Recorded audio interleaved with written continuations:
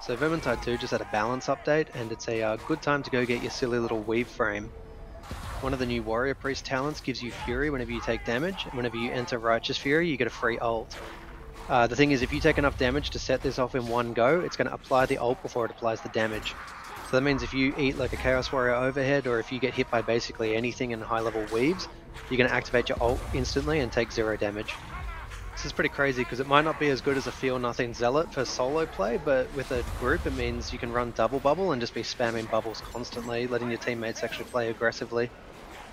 They also completely broke Battle Wizard this patch after attempting to nerf her because they made Lingering Flames stack, so you can just ramp up infinite burning damage on this thing. This is a bug and it's going to be nerfed very soon, I'm guessing. And the Outcast Engineer can take a new talent that makes his Troll Hammer and bombs do no friendly fire.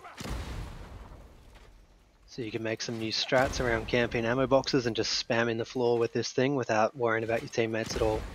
So go out there and get your obnoxiously big red poker chip frame, and then you can go join some pubs and nobody will care because they don't know what it is, and then someone with a Cata Fortunes of Warframe will join and they'll all clap for him because yeah, they think that's the shit right there, and you can just go cry in the corner.